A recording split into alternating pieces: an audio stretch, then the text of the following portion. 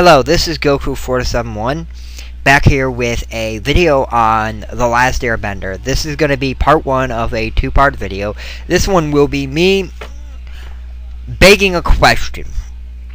I seen the movie The Last Airbender and I enjoyed it. So I'm going to tell you what I thought was good and what I thought was bad. This is not a review. I've already done my review. This will have spoilers. Do not see this if you've not seen the movie. I will ruin the movie.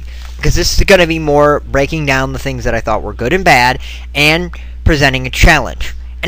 Everybody out there who said this movie was a horrid piece of shit, because there are a lot of you out there, which I completely disagree with you, please do a video response to this video telling me your opinions and why this movie is so bad.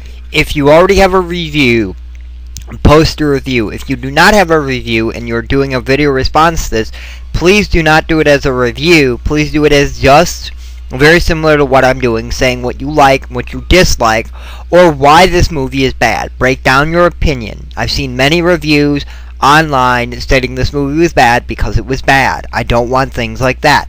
I want actual reasons. If you give me good reasons, that's what I'm looking for. I'm looking for legit reasons of why you think this movie was bad. I'm giving you my reasons of why I think it was good. I will state on this video why I think it was pretty good, and I think this movie is good, and so now let's begin with the video. First of all I'm going to break down what an adaptation is and why people are getting so heated over this. First of all, this is not an adaptation from a media like a book. There are differences. When you're doing an adaptation from a book, you don't have visual media to refer to, so there's less chance of you having to get somebody to look identical. When you're talking about something like this, or Dragon Ball, for instance, because they made a Dragon Ball movie, a lot of people are going to state you did the wrong thing because they have visual media, and you had colored, you had these characters, you had voices, and so there are a lot of differences because you're not going to get everything perfect. So that's one thing that I'm kind of upset with people trying to go to, that the actors don't look right. Well, you're never going to find exact replicas. It doesn't exist. It's just not possible. There are differences that are in this movie. I did not do one of these about Dragon Ball Evolution, even though I thought people were wrong about that movie. Everyone said that was a horrid piece of shit, and I thought it was an average movie. It was enjoyable, and I'll watch it again eventually. I own the movie. My friend gave me a copy, and so I will eventually watch it. It's not that bad of a movie, but it's not good.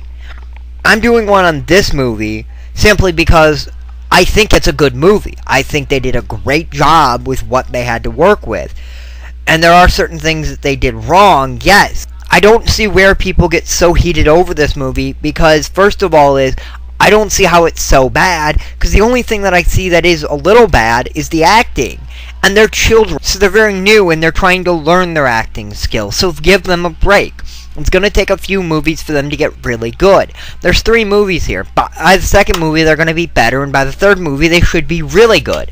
Harry Potter had 7, and the actors eventually grew into their own, and now they're fantastic at acting. So we might not get the fantastic acting by the third, because they're only going to be doing third movies. The acting will get better. Don't worry. It will get better. So let me break down more of what I thought was good changes out of this movie, because there were good changes and there were bad changes. And this is the part where people are going to bitch me out. Before I go into this is my opinion. This is not fact. Also, please do not leave horrid comments. I will consider them spam, and I will spam them, and I will not put up with this. I am not going to block comments unless I need to. Okay?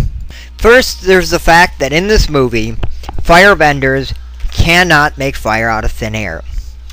Okay, I've already heard one Avatar fan complain about this, saying it was a horrible idea. They should have made them be able to do it out of thin air. There's no reason for this change. It's a horrible change, and it's just bad.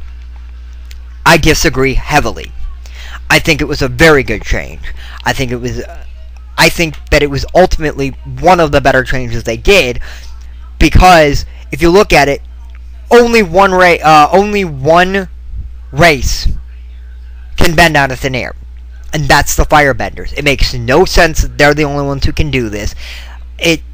I don't know. It was not creative. They should have done it. They should have done it this way in the cartoon. This would have been better.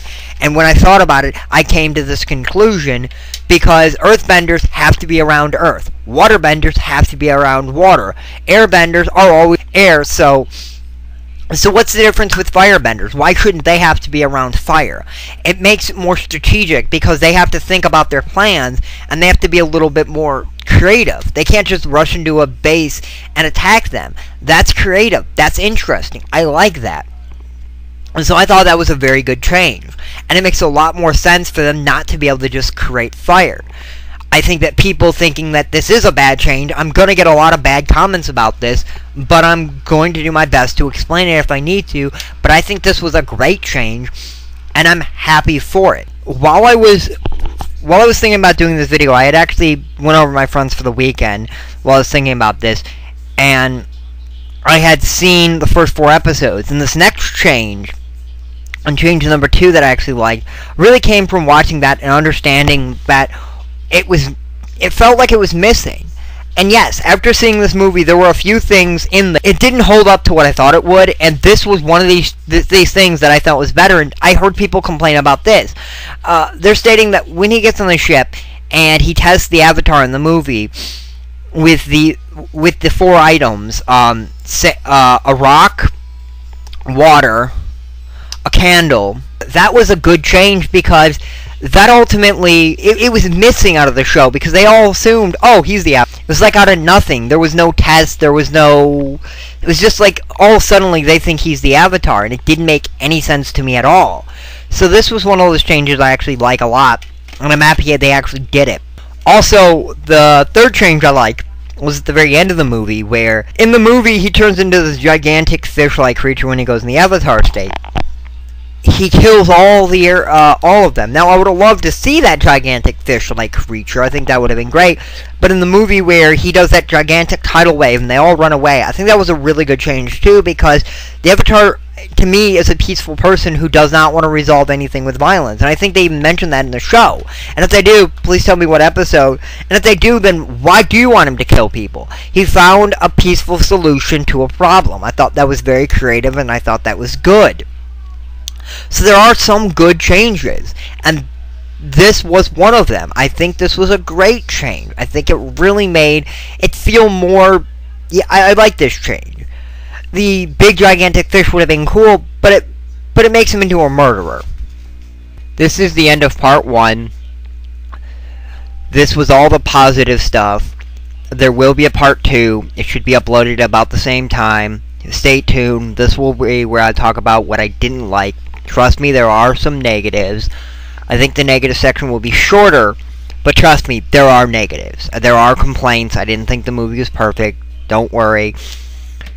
Please don't spam this one without watching the second half.